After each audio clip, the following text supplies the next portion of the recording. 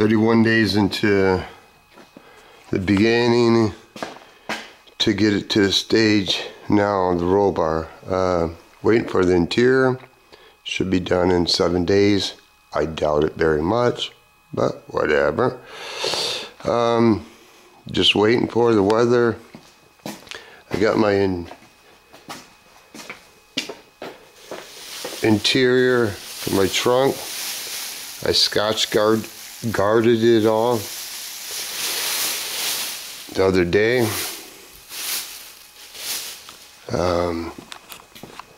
It's cold. It's supposed to be like 60 tomorrow, but it doesn't mean that the metal's going to be 60. I'm just gonna, I don't like to wait, but I guess I'm gonna have to just wait because the temp ain't right. The temp's only 42. Even if I heat it up, all I'm doing is heating the air and it's going up off the stack, and it's just, I won't paint when it's cold. I've had problems. I won't paint when it's gonna rain. I've had problems. I set this up the other day. The boots are swept out. She's tacked down, degreased, just ready to be sprayed. And respray my strut support.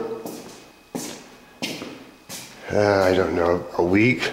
I want to do it now, but like I said, it ain't gonna happen.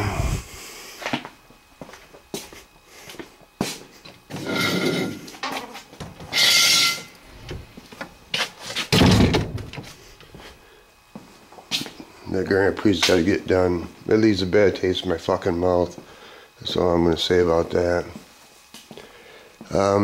Even if I had the roll bar done, I need the back seat in first, because once I put the roll bar in, I can't get the back seat in. So I have to have the back seat finished first, put that in, and then start to put the rest of the roll bar in.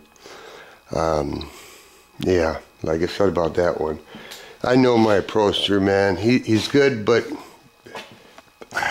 I'm just gonna leave it at that.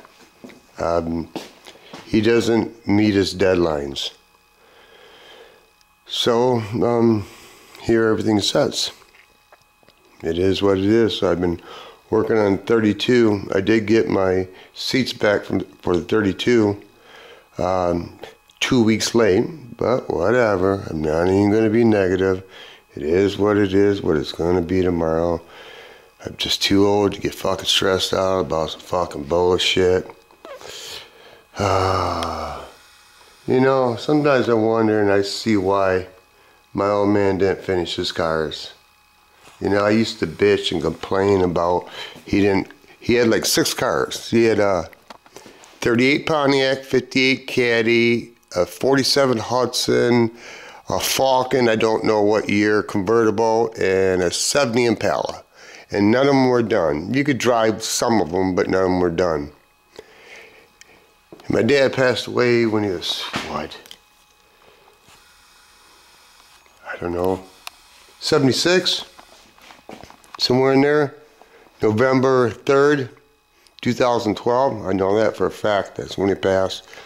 But this used to be his garage. It still is his garage. Always going to be his garage. But anyway, I see why he didn't finish his cars, because at his age and my age, it takes a toll. It's hard to finish. It's hard to finish. That's all I can say. It's hard to get out of bed. It's hard to get motivated. It's just hard. That's all I can say. Piece of property, piece of oneself, piece on earth, rest in peace, bigger piece of pie, piece of action, piece of pussy, piece of corn dog, piece of pizza. And when the big dogs get all done eating the puppies like me get a piece of some motherfucker. You know my problem is, I used to have a lot of time and not that much money.